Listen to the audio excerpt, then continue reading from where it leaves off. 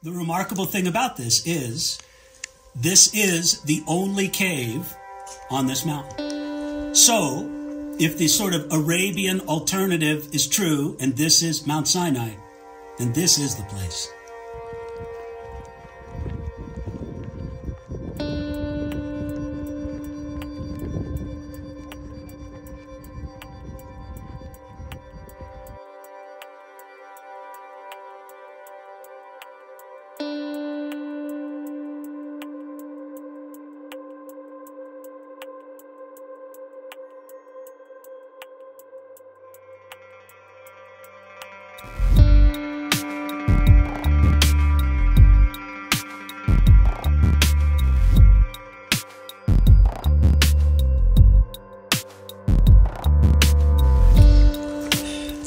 And Ahab told Jezebel all that Elijah had done, and how he had executed all the prophets with the sword.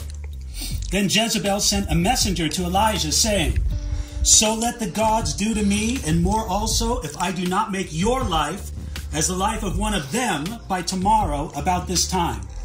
And when he saw that, he arose and ran for his life, and went to Beersheba, which belongs to Judah, and left his servant there.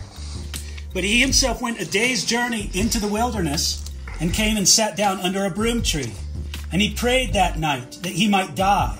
And he said, "It is enough. Now, Lord, take my life, for I am no better than my fathers." Then, as he lay and slept under a broom tree, suddenly an angel touched him and said to him, "Arise and eat." Then he looked, and there was by his head was a cake baked on coals and a jar of water. So he ate and drank and lay down again. And the angel of the Lord came back a second time and touched him and said, "Arise and eat, because the journey is too great for you." So he arose and ate and drank, and he went in the strength of that day, of that food, 40 days and 40 nights, as far as Horeb, the mountain of God. And there he went into a cave and spent the night in that place.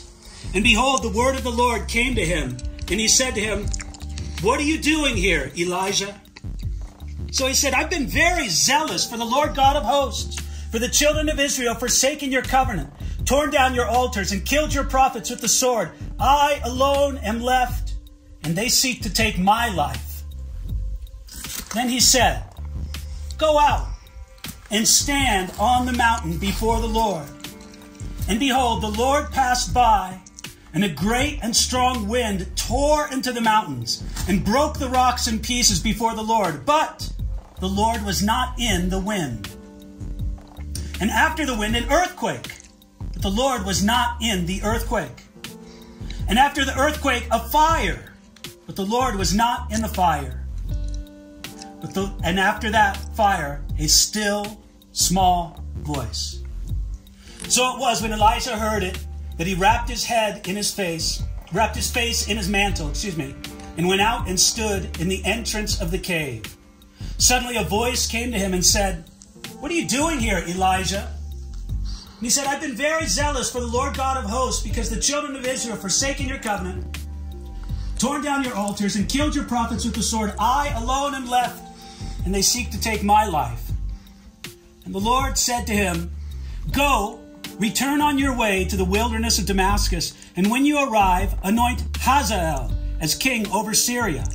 Also you shall anoint Jehu, the son of Nishmi, as king over Israel. And Elijah, the son of Shaphat, of Abel-Maracha, you shall anoint as prophet in your place. It shall be that whoever escapes the sword of Hazael, Jehu will kill. Whoever escapes the sword of Jehu, Elisha will kill. Yet I have reserved in 7,000 in Israel, all whose knees have not bowed to Baal, and every mouth that has not kissed him." God met Elisha in just a quiet, I've heard the idea of a still, small voice, perhaps being something like a whisper, just a soft voice. God said, "That's how I'm going to speak to you." And I love what God said to Elijah. He gave him more work to do. Go anoint this guy king over Syria. Go anoint this guy the next king over Israel. Go get Elisha and train him up as your successor. You know, Elijah wanted to die. God said, no, I've got more work for you to do. And he even gave him the one who would be his successor. And when God heard from Elijah twice, I alone am left. There's nobody left. You know, not only was Elijah mourning that he was alone, but that was also his way of confessing that he felt like his work was a failure. There's nobody there. Who have I won? And God said, there's 7,000. 7,000 that you don't know about. What an encouragement that must have been to Elijah. And the last thing I would say, I know Miles and Silvan would have other things, but you know, Elijah cried out to God, God, take me, kill me, take my life. Lots of us have been there. I don't want to go anymore, Lord. Take my life. You know, not only did God say no to Elijah, he said no so emphatically that he never died. He was carried up alive on a whirlwind into heaven. And since God said, no, no, and no again. Not only am I not going to take your life now, I'm never going to take your life. You're going to come up, you're going to be unique and come up alive to heaven. I think that's pretty awesome.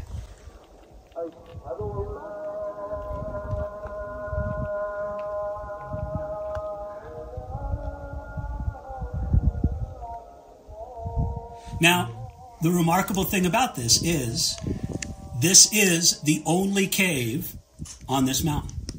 So, if the sort of Arabian alternative is true, and this is Mount Sinai, then this is the place. Quite striking.